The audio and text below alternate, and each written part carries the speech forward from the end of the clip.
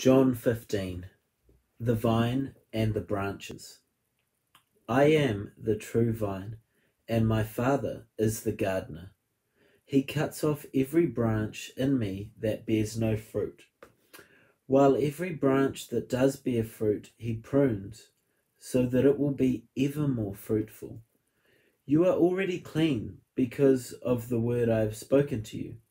Remain in me as I also remain in you. No branch can bear fruit by itself. It must remain in the vine. Neither can it bear fruit unless you remain in me.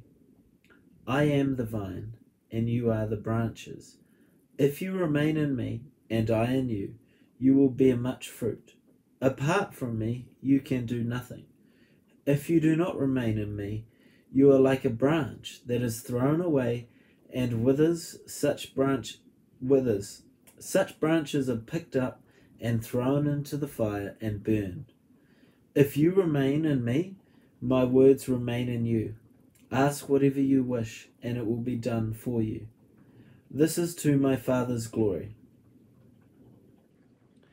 that you bear much fruit, showing yourselves to be my disciples. As the Father has loved me, so have I loved you. Now remain in my love. If you keep my commands, you will remain in my love.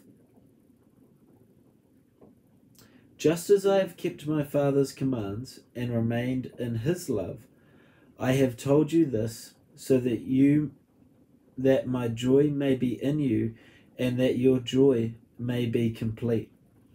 My command is this: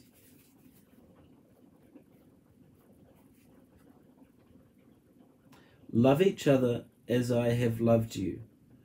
Greater love has no one than this, to lay down one's life for one's friend. You are my friends.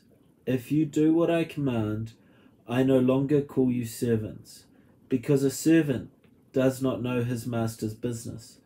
Instead, I have called you friends, for everything that I learned from my Father I have made known to you.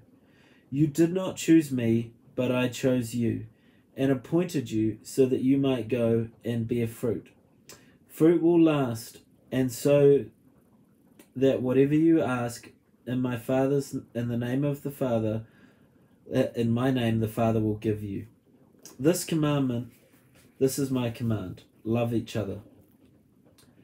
The world hates the disciples. If the world hates you, keep in mind that it hated me first. If you belonged in the world, it would love you as its own. As it is, you do not belong in the world, but I have chosen you out of the world. That is why the world hates you. Remember what I told you.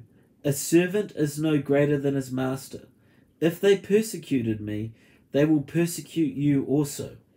If they obey my teaching, they will obey yours also. They will treat you this way because of my name, for they do not know the one who sent me. If I had not come and spoken to them, they would not be guilty of sin. But now they have no excuse for their sin. Whoever hates me hates my Father as well. If not done among them the works no one else did, they would not be guilty of sin. As it is, they have seen, and yet they have hated both me and my Father. But this is to fulfill what was written in the law. They hated me without reason.